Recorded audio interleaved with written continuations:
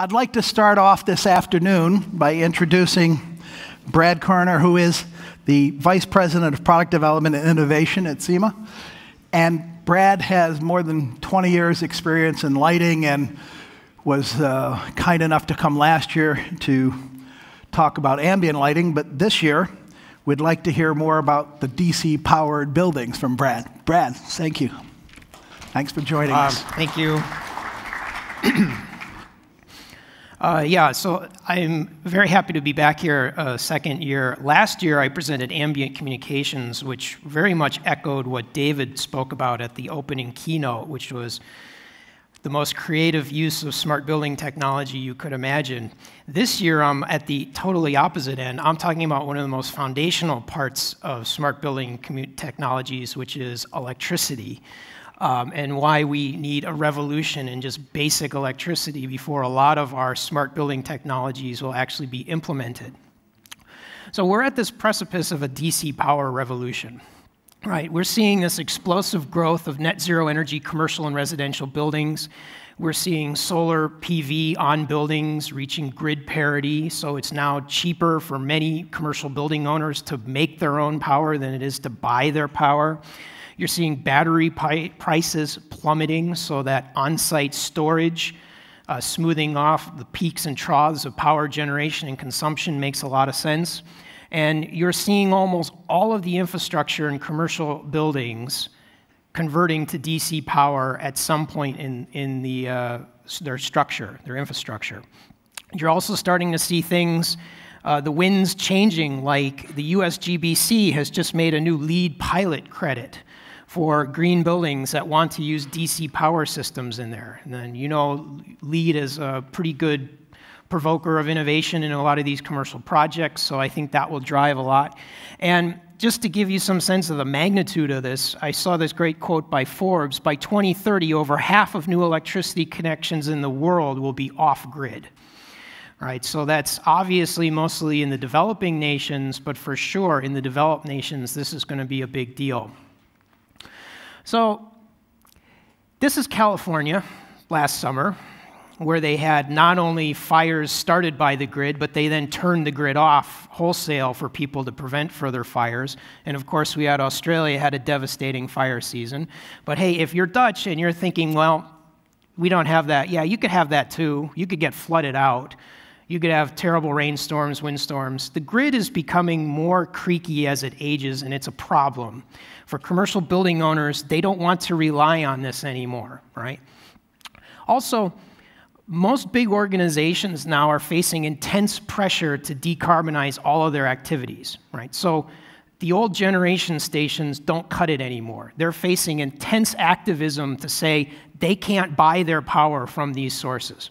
So you have generators they can't use being supplied by a creaky old grid that they don't want to use to very modern smart buildings. So you can see the disconnect that we have here. So it starts to look like this, where you have front of meter and behind the meter. And now for sure, the grid utilities are trying to modernize, right? They're adding digital stuff all over their grid networks. They're trying to clean up their generation. They're using wireless smart meters and blockchain and all the buzzwords, right? But the problem is those guys don't really touch inside of the building, right? So that's our community here. That's the smart building community. And we have a lot of fun devices here that are all digital and are all IP connected and are smart, right? So how do we break this divide?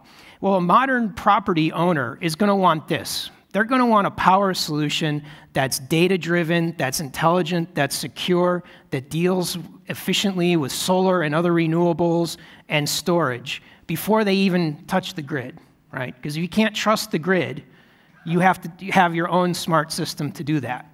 And the missing piece to this is really DC power. So let's look at what an AC grid looks like here. An AC grid has literally somewhere a copper bus bar sitting in your electrical closet that's running at 240 or whatever your voltage is. So you take your grid, you stuff it on here, you take your batteries, you have to go through conversion, Every single one of your devices, even the big motors now, have to go through multiple conversions. So it's all this needless hardware. Every time you do a conversion, it's hot, you're throwing away electricity. And worse, to try to make this all make more sense or be more efficient, we've slathered on this layer of smart technologies on top of this old creaky system.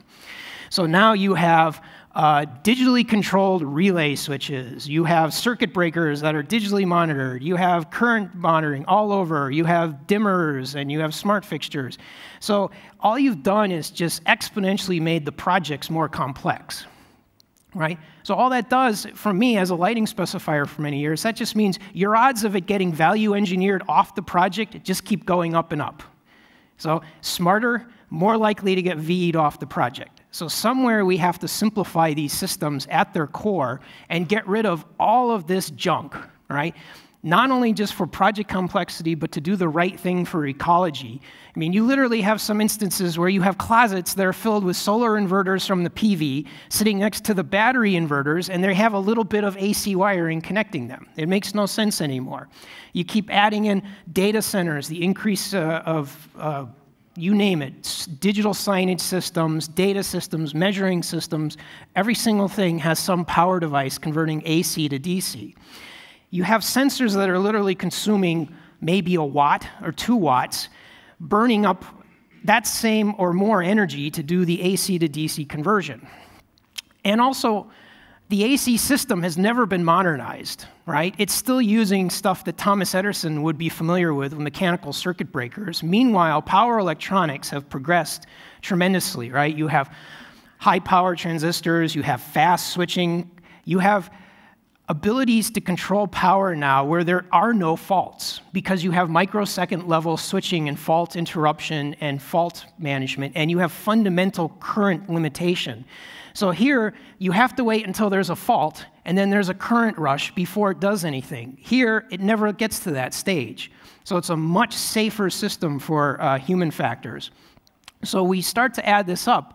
You're seeing up to 15% from energy savings from needless DC to AC to DC conversions. You're reducing hardware for ecology factors, and you're reducing maintenance because you're moving to a more solid state-based modern system. And small savings add up, right? All of these instances are tiny little savings that you never can convince a project to move on, right? Hey, we're going to replace your circuit breakers with solid state stuff. Well, I'm not going to risk it. I'm the project owner.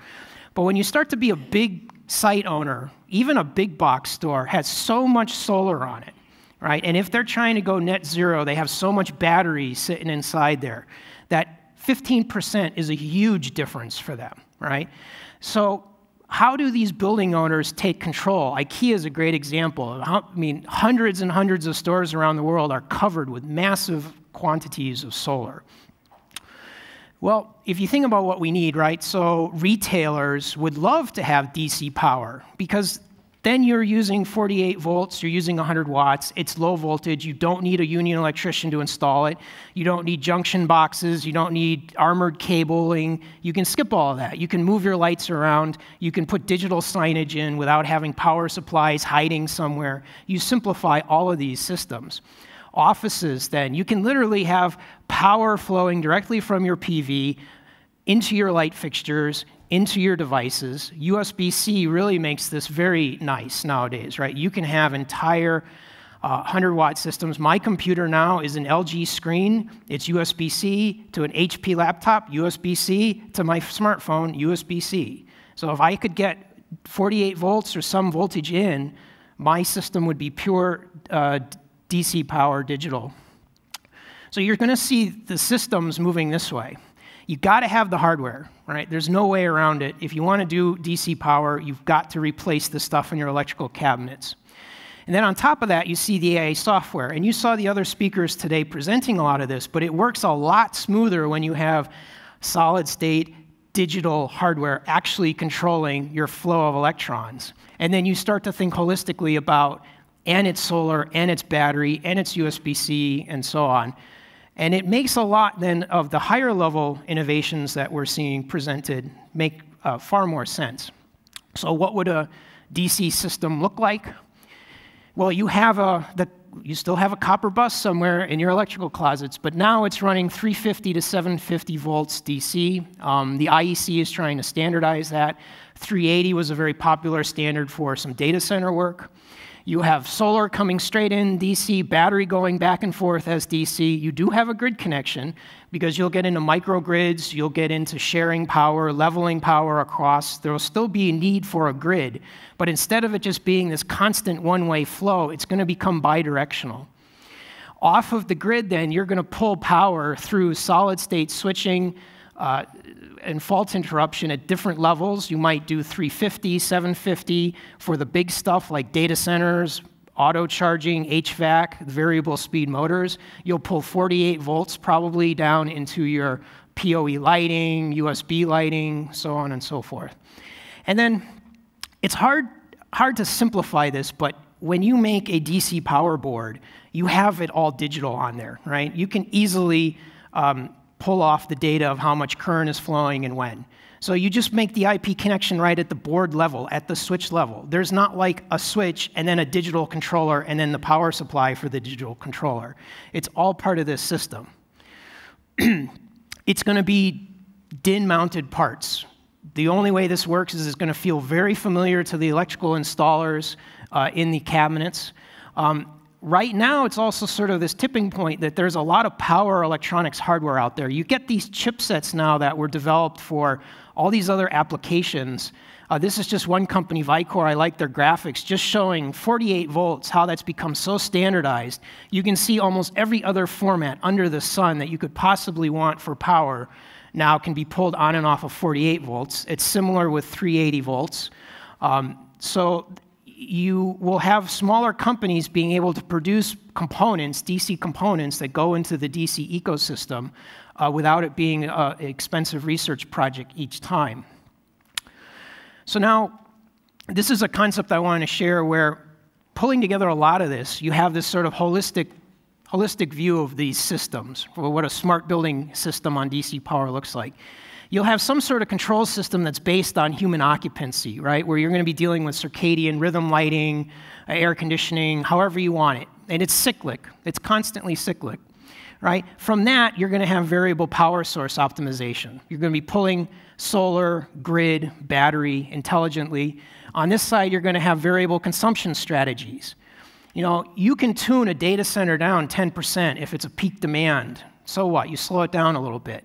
You can certainly tune down auto charging facilities when it's peak demand. You could draw off of those smart cars in a peak demand situation, right? You can tune down the variable speed motors on your air conditioning and pumps. One of the things I was shocked the past 6 months I learned about is these variable peak demand charges are so amazingly fast. So a big commercial building for literally 5 minutes of power might spend, 1,000 times the normal power rate. So it's very quick. It's all automated now. So you have to have systems that can respond instantaneously. And then driving it, you get the data. So a lot of these data gathering systems, whether it's talking about the weather, calendar, bid pricing on electricity, emergency scenarios like yesterday we had Code Orange in the Netherlands, or microgrid power sharing between buildings. Suddenly, it makes a lot of sense. You've tied all of this intelligence together.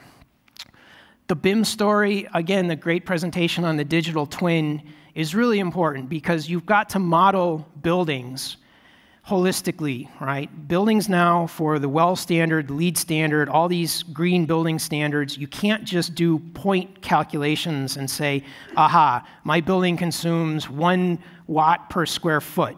You can't do that anymore. You have to understand 365 operation of your building. You have to be able to size the solar panels. You have to be able to size the battery panels. You have to be able to pre-commission it before you ever get to a construction site. You can't do this level of intelligence walking around a dusty project with a hard hat, paying some guy who's really expensive with a laptop. All right? That doesn't work. You've got to pre-commission this, just like designing the building. You can't go to a construction site and start designing the building and sketching out your drawings. It must be done ahead of time. So BIM, digital twin, virtual models, parametric concepts where you understand the range of your buildings will be very, very important. I think you're going to see a lot of really great innovation still to come in this section. Yes, Tommy Edison did DC power, but we're way beyond that. You're going to see a lot of, I think, IP development in solid-state switching. You're going to see a lot of AI-optimized power management within the building, and you're going to have a lot of AI-optimized demand response between buildings, between the grid, between microgrids. You can think about this, that modern buildings are going to be self-contained units with flows of DC power inside.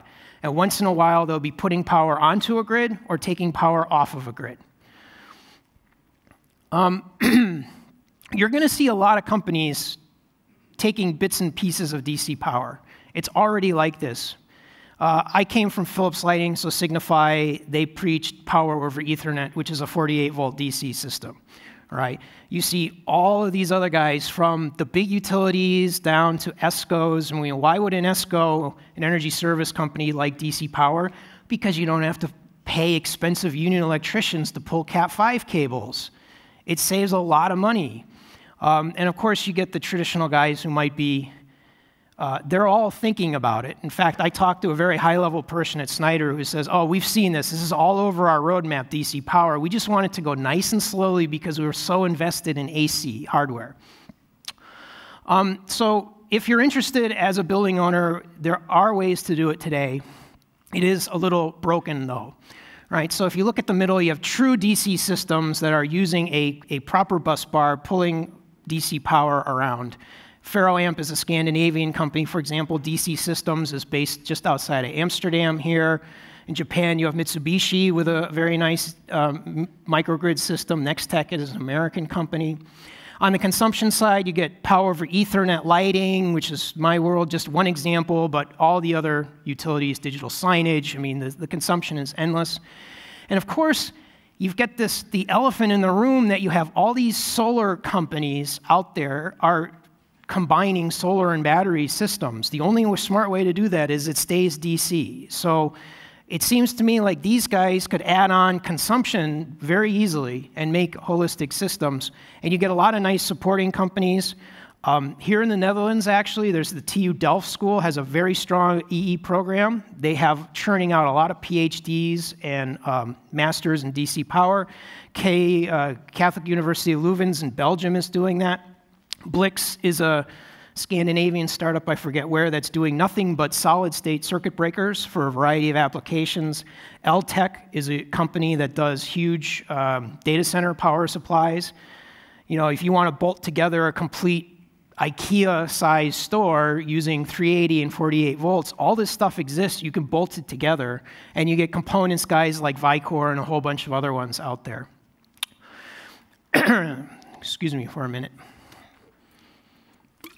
So just a few examples. There have been some really nice full-size buildings that have been DC power. Ferroamp is a Scandinavian startup that's doing a nice DC backbone system. They claim that this is the world's largest DC-powered office building, the Academic House in Gothenburg. 200 kilowatts of DC-connected battery, 140 kilowatts of PV panels, 100 kilowatts of fans. I hear this a lot. Yeah, but the big motors are AC. Well, they're variable speed, which means they convert AC to DC and then DC back to AC. And then you get 1,500 light fixtures, which, you know, LEDs are so efficient, that's only 12 kilowatts of power for the whole building. All DC. Excuse me. Right here in Amsterdam, you have the bank ABN AMRO made this circular pavilion for their corporate headquarters. DC Systems, again, was a pioneer in doing this. It's a proper DC system, 500 solar panels on the roof. They were one of the first that really connected USB-C sockets, building permanently installed sockets throughout as the electrical infrastructure. DC Systems also did the pulse building at the Technical University of Delft. It's a 350-volt system. You have 150 kilowatts of solar panels on it. You know, 100. You have a lot. I mean, these are commercial-grade, proper systems. They're not toys. They're not R&D projects anymore. Right now, there's a building in Washington, D.C. It's 62,000 square feet. It's going to be a net zero energy building. This is the American Geophysical Union of Scientists. Are renovating this building. Nextech is a small American startup that's worked with the Emerge Alliance and Armstrong Ceilings for the electrified ceiling grids. which are all DC powered throughout the building. So why is a lighting guy here talking about DC power? Because there's a lot of great second-level innovations. Once you can clean up the complexity of the projects and clean up the power systems and controls, we can move on. So in the lighting world, LEDs allow us to do embedded lighting. And this is what I spoke about last year here. This is my project at Philips Luminous Patterns, where we're putting all these LED lights built into the walls and ceilings that surround us in hotels and retail. Okay, that's nice, but I have to deal with all the power supplies that go behind it. So this is a great project by in Los Angeles, beautiful tunnel of video light, low resolution, right? That's what the customer experiences, that's what they're paying for. And behind the scenes, this is our world. This garbage, racks and racks of power supplies converting anywhere between 100 to 240 volts into 12 volts DC or 24 volts DC, and the endless network connections. So until we get rid of this, which adds no value, if you think about lean production, this is all waste. This is pure waste. No one wants this in their building. They don't want to waste the electrical closet space. They don't want to deal with the maintenance on all these power supplies because, hey, guess how many electrolytic capacitors are in there just waiting to pop, right? We have to get rid of this before you get to these higher level innovations throughout the buildings. So with that, I'll leave it to self. I just started a new job. You're welcome to email me at bkoerner@cimanetwork.com. And I do keep a blog where I keep all the fun stuff on it, called lucep.com. So, thank you.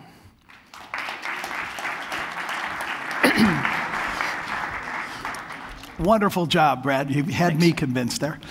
Let's see if you had the audience convinced as well. Would anybody like to answer questions about DC-powered buildings? Where we have our microphone in a box. Yes, sir. I got one here and one there. We'll go with this one first, and then we'll come back to you, Eric. Yeah. Hi, Anton from Sharing Cloud. I'm just acquiring a new building for my company. Where should I start with? I would start by talking to those few companies like FarrowAmp, DC Systems, or Nextech. Start to think about the big easy wins. Lighting can easily be DC power, right? Solar, battery, lighting, can you simply keep that all DC? And that's a very simple, straightforward thing that you can bolt together hardware in the electrical closet that I think the average sort of mechanical, electrical, plumbing engineering service can figure out if they really try. The problem is there's so much inertia. These guys, they just want to take their spec sheets that they used on the last 10 projects and throw it into your project. They don't want to waste the time to even try. But if you push them a little bit, it's really not that hard to do. And, to get those higher level benefits that I talked about, you have to, that's like a lot of the comments earlier today. There's hundreds of suppliers out there competing in the smart building world. How do you layer that intelligently on top of a DC system? I think that's actually the thing that struck me that I like very much about this presentation. It's this repeated message that the best way to get quicker to a smart building is to start from the ground up and to do the right thing the first place and get rid of the legacy. I mean, it's a repeated message in different areas. There's another question over here, Eric. Better throw that, see if you can toss it. Watch out for the ladies. There you go. Yes, so my question is about the residential and the existing building stock out there. Do you see DC being an alternative there as well, or is it just in for residential? New building? Yeah, and for existing buildings? Residential, I think DC power makes a lot of sense for multi-unit residential and hospitality. And the reason there is because you have a very high density of very low wattage and low power devices, right? You have your switches, your sensors, your LED lights, your digital signage, and it's also concentrated. So you take everything times 100 apartments or 100 rooms, and suddenly the labor savings in pulling low voltage wire instead of mains voltage wire makes sense. I don't think you'll ever convince those projects that energy savings of marginal 10% is worth it, but the labor savings is where you're going to find those costs. Retrofits for residential, No one will make money on that. Retrofits for commercial buildings, yes. If it's a heavy retrofit and you're basically ripping out the old lighting and you're ripping out a lot of the old electrical stuff, again, cost savings for labor should be substantial when you're pulling DC, low voltage DC in particular, than the high voltage stuff. I mean, from my experience as a specifier, any contractor in the world now knows how to quote, budget, and supply Cat5 cabling on any project. So if you can move your system to Cat5 cabling, there's a lot of project benefits that go along with that. Okay. Other questions or comments regarding DC power building or lighting as well? Two more. One over there with Kevin. No, behind you. Oh, okay, we'll go that way first. All right. Hey, Sir. Rod. I'm Eric from Cisco. So we've been actually doing some of your past employee work with Signify. Yeah. Where we kind of experienced this in moving to a DC power type of system here in the building side is actually all about ownership. Sorry? It's all about ownership. Ownership. Ownership between the IT integrator and the electrical installer. Is this actually starting a bit of a new way of how we should start designing buildings? Should we actually now start reinventing the new closet? It's not an electrical closet, it's not an IT server room any longer. What's your view on that? As an end specifier that's had to have arguments over turf wars on the utility closets on projects, that should have happened like a decade ago already. So I totally agree with you that this also helps code-wise if you get a lot of the high power. If you can keep the high power separate, of course, this doesn't really apply also because you have high power in DC, so it's the same thing, but you should be able to put those closets together. And there should be no more turf wars. I mean, some of the smartest lighting companies out there put cellular modems in their lighting controls. And you know why they do this? Because the IT departments in most of these corporate companies are such pain in the butts to even get an Ethernet connection that it's easier to put a cell phone connection to control your lighting system. So if you come from like outside the industry and you say, why do you have cell phone connections on, 3G cell phone connections on rack-mounted gears? This is ridiculous. I mean, I was just on a project here in Amsterdam where the lighting guy, this amazing high-tech system, data-driven lighting, was in a rack here. The IT department from the hotel owned the rack here, and they refused to put an Ethernet cable between them. So these guys had to then fly back again, like a month later, when they finally had an Ethernet connection. This is stupid stuff, but this is what cripples smart building technologies from being adopted and rolled out. There you go. Right? So you're alleging that dumb activity inhibits smart building. yes, absolutely. We have one more question, and we'll let you go, Brad. Kevin has a question here. If you can toss that. There we go. Coming your way. Last question. Okay, Kevin Hilson from ISE. So you mentioned IP and what's happening in a lot of situations in IT and in broadcast.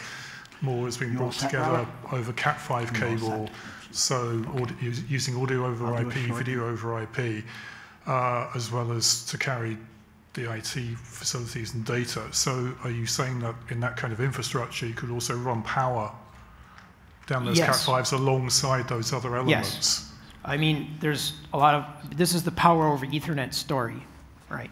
I've also seen people doing power and Ethernet, where you're simply using a dumb patch panel instead of a smart Ethernet switch set. This is ridiculous, but again, that the cost savings are there that they'll do these kind of jury-rigged systems to pull that together. Pronouncing your company. You have LED lighting fixtures now that are off the shelf, commercially available at over 200 lumens per watt. So you're doing troughs for like a few watts. So this notion of like, oh, we need 90 watts for PoE standard. No, you need like 5 watts for most of this stuff. I mean, how much wattage does even a small modern LCD screen take? It takes peanuts, right? You can easily pull this over Cat5 cable. The sensors, you're talking 20,000 sensors in a building. Those sensors are like a watt each at most. So it makes total sense to just get rid of that. I mean, in the US, You think about the wiring system. You pull 120 or 277 volts. All of that has to be armored. It all has to go through junction boxes. It all has to be armored into the final piece. So you'll get like a junction box here that the union electrician installed with a little conduit that goes to the DC power thing that the systems integrator installed to convert like power for like 1 watt for a sensor somewhere.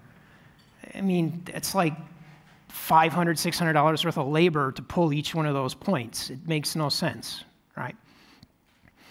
Just if I could sum one thing. Yep. So in the LED world, blue LEDs came out about 1997. White LEDs came out around 2005, 2006. So that was about a decade of fits and starts with LED lighting. And then after that, it just shot like a rocket. Right now, every single thing you have is LED lighting.